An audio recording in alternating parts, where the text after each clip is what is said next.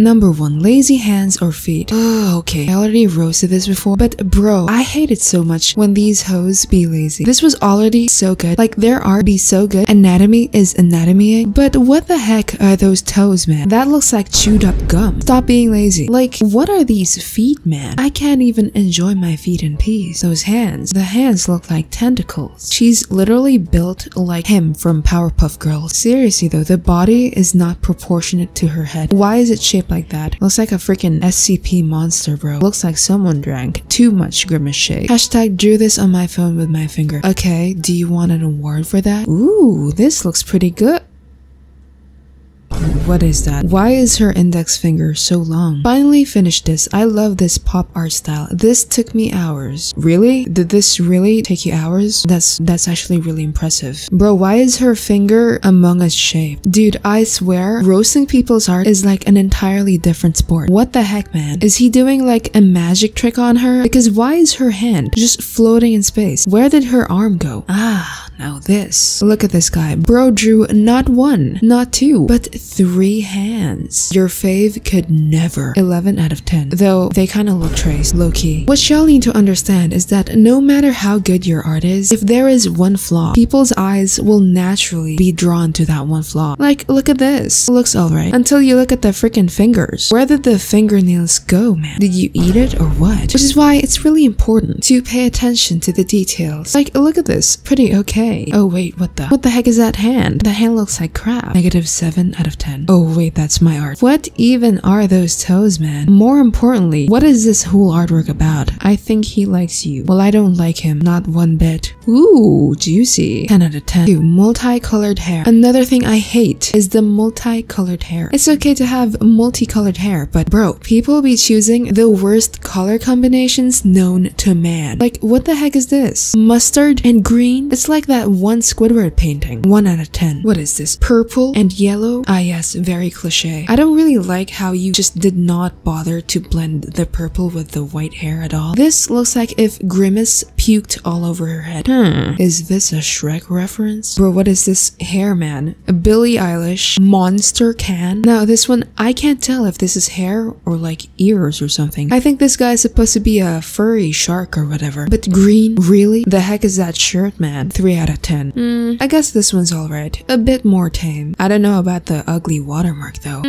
Okay. This is better. Way better than the other color combinations. Her hair reminds me of some because it looks like a watermelon. Also, it looks like a pickeroo. Did she dip her hair in Barney's pee? Now, this character in particular, this is a good example of good execution. I don't like gradient hair, but the color combination is top tier. Also, where's the nose? My first post. Delete it. I drew it with my thumb. Lol. I can tell. Number 3. Too high or too low hairline. Now, this is why you need to make your characters bald before you draw the hair. Because when you look at the girl's head, bro, she looks like she has a tiny brain. She's just like me for real. Also, why does her neck have a butt crack? Now, this is like the opposite. This hairline is too low. Bro got the McDonald's hairline. Wow. Very voluminous hair. He's got a whole croissant on his head. Wow, his head is so massive that I thought it was a new egg-type Pokemon. Bro got the Frankenstein head shape. Unnecessary shading. I hate it when people go too far on the shading. Bro, you did not need to shade the shirt like that. Like, what is this between her boobs? Illuminati? The unnecessary shading is also really common with head shading. Like, when you shade the hair, you should shade it by groups, not like this. This looks like spaghetti and meatballs. And also the skin too. Bro, why do you need to add so many random colors in the skin? She looks like she has a giant bruise on her arm. My first art post. Okay.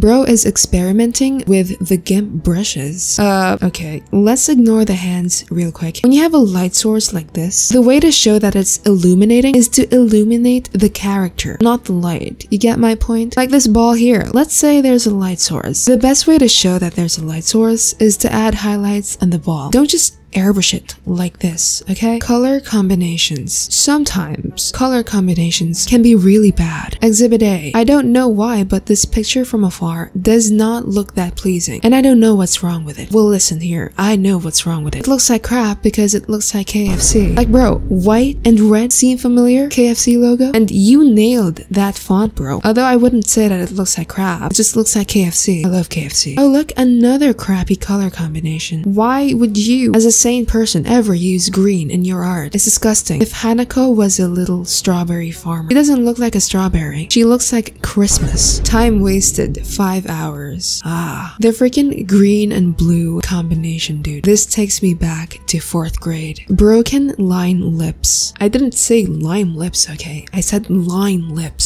So I never got why anime did this. It's always the same anime style, man. Why are the lips a broken line? Stylistic choice? More like lack of style, am I right? No, seriously though, it's bland AF. I feel like this is what separates anime from manhwa. The lips. If you look at all the popular manhwas, they all have juicy lips. Even the freaking guys, bro. Anime needs to keep up. Happy J-Hope Day.